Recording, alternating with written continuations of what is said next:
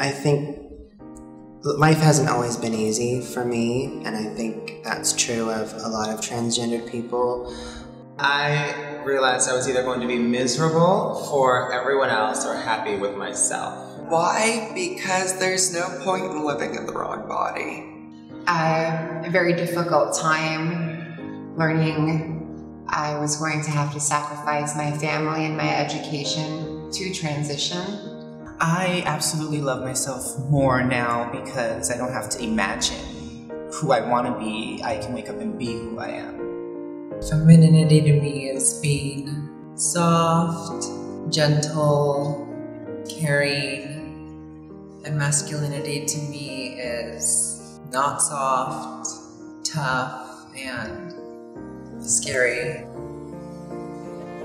Things get really, really tough when you're younger and you really want to just disappear from the world, but that will all go away. I promise you, the more true to yourself you are, the more the world will embrace you.